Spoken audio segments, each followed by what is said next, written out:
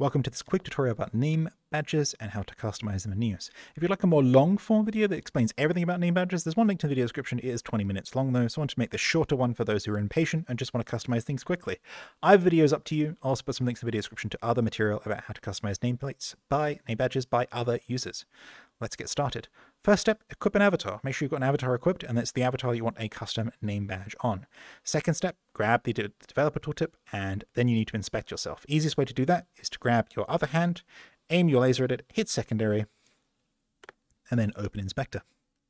Let's go ahead and hop into Smooth POV. With this avatar's hand selected, hit the up arrow on the left here to go to the root of your avatar, then hit the one on the left, on the right here, sorry, to go all the way up to your user root. On your user root, you'll see that there's the name badge and icon badge slots. Drag these into your avatar root. Your avatar root probably isn't named entity, it's probably named something FBX. You should know what your avatar root is. It's exactly the same as the name of your avatar in your inventory. So if it's like, I don't know, fluffy thing with a tail.fbx, then that is the avatar root. So drag both of those into there, so it should look like that. Just underneath the root of the avatar, you'll see name badge and icon badge. With that done, then save your avatar and then load back into it. I'll show you doing that. Let me just go to a folder in my inventory which is safe. Turning on private UI. With this avatar that I've just edited, I'm going to hit the blue download arrow here. This saves the avatar that I'm currently wearing. I'm going to select the avatar and hit lightning bolt. That equips it. Now I'm going to re-inspect myself. And what you'll see here is I've got rid of that name badge that was at the top on the user root, and now I only have the one that is down in my avatar. So you see that's saving. Next, we can go ahead and select the name badge because it's got a little bit of fixing to do. This is required because of the way that we're doing things. It shouldn't take that long, so do keep up here. Scroll all the way down to the bottom of the name badge. Go to Attach Component, Users, Common Avatar System, Avatar User Reference Assigner. Hit add here, target user into here, grab another window for icon badges, scroll all the way to the bottom where it says target user, click add, drag target user in. Good.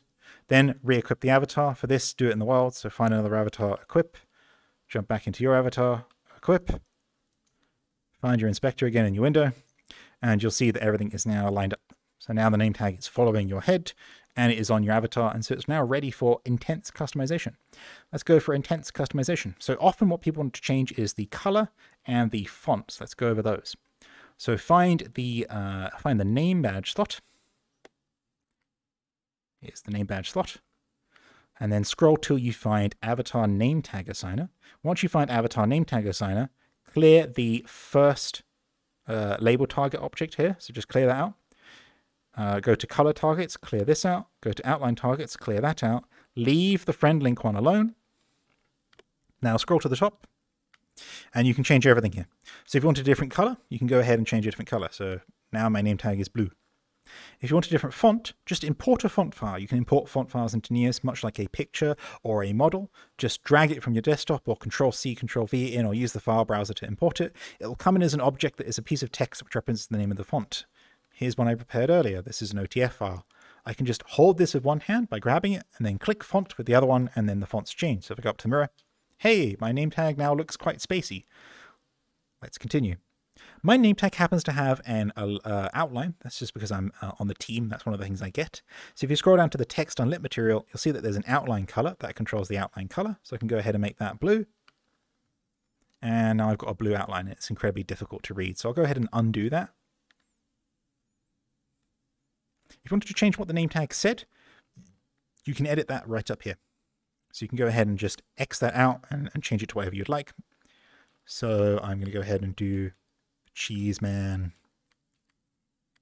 And now my name tag says Cheeseman. Because we cleared out the avatar name tag assigner earlier, that's why we're able to do that. If you haven't cleared out that avatar name tag assigner, this will be reset to the value of your username when you re-equip the avatar.